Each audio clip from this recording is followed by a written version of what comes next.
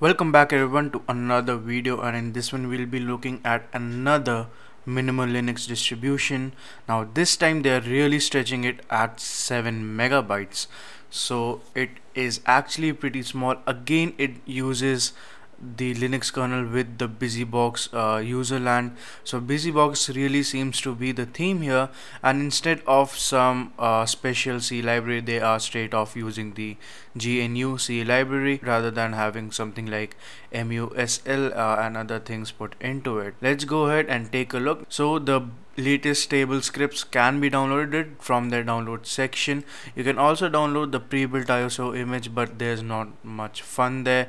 I mean, it's only 7 megabytes operating system. It wouldn't take too long to compile. So what we'll do is copy this link here and go ahead and wget it, and then once it has completed the download, go ahead and extract the files, and then we have our files right here. Now what we need to do is get our dependencies cleared out. So this is the command for the dependencies. Now again, there is a little bit of typo. It needs to be sudo atp install and then wget make GAWK GCC BC and gen ISO image. Now again, I have all of them installed already.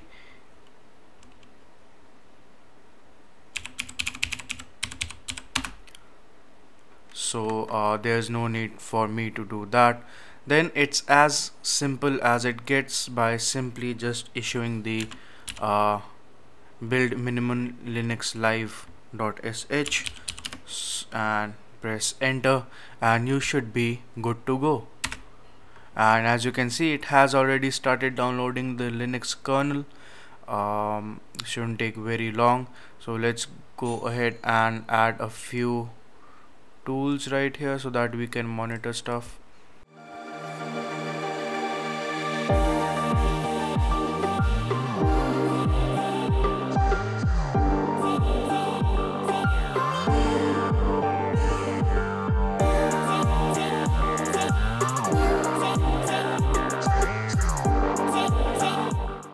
Alright, so it has completed the build. So let's see what all we have, and we should have our files in the work directory. So see the work and ls. So yep, we have the minimal linux live ISO. Now instead of issuing a command of our own, we can actually go ahead and simply have the qemo script run for us. So let's take a look at how this runs, and 64-bit. So there we have it, and let's just continue with what we have.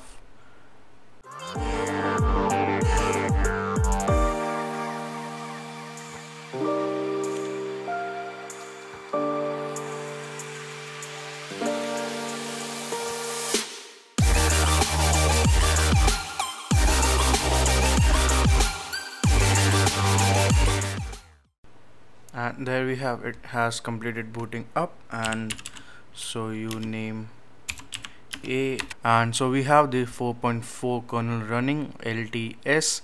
And let's go ahead and see a few more things,